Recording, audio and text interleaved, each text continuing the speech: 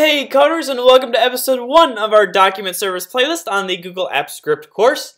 In this video we're going to be talking about creating and opening documents. So the top 3 methods that I have for you today are very simple. It's create, open by ID, and open by URL. So let's jump into the code and implement these 3 methods. Let's first look at creating a document. So if we go into our Google Docs user interface right here, you can see that we already have 2 documents already pre-made, but let's say we want to make a new document programmatically. Again, to do it manually, you would just hit this blank button right here, or you could do it templated like this. But let's say we want to create a new one programmatically. So the method to do that is called create. And you need to access that from your document app. So if you say document app, hit the period button and then start typing in create, you can see that this is the method that we're going to use. It takes in as a parameter the name of the document that you'd like to create, and then it will return to you that document. So if we just say my exciting doc, then if we hit save and we hit run, it'll run for us. After that, let's go check out our Google Documents. We'll refresh the page, and here it is. This is what we just created from this code right here. And you can see it was open at 12:13, and it is 12:13 right now. So let's look into that.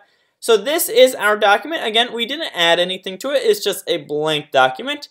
But let's say now we wanted to open this document in the code. So to do that, it would be very simple. Again, you would just type in document app, and then there are 2 options that you could choose from. You could either say open by ID, or you could say open by URL. So let's first open it by URL.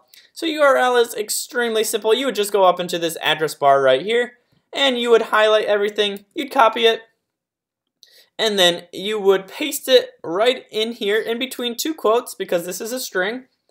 You hit a semicolon, and actually let's just log that just to make sure that it is indeed returning a document for us. So if we hit save now and we hit run and we check out our logs,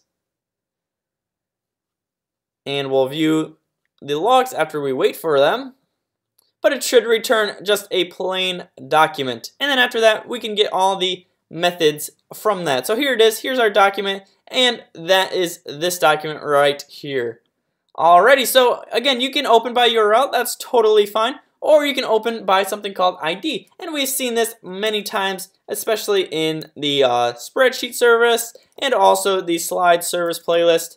The way to open by ID is to first type in open by ID, and then after that, you would just go up into the address bar again, and then you would get this string of letters and numbers that was between the slash, the D slash, and before the slash edit. So this is your ID right here. So let's just copy that, and we'll paste it in between 2 quotes, because again, this needs to be a string. So let's comment this out, and if we hit save and we hit run, because we didn't get any errors, we should be good to go, and we can trust that we are getting this document indeed. And just to make sure that we're getting that document, or just to see some of the methods that we can start using now, like add footer, add header, get body, all these things are document specific.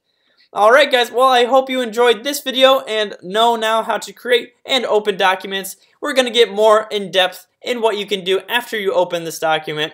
But for now, I hope you enjoyed this video. Don't forget to hit the like and subscribe buttons, and I'll see you in the next one.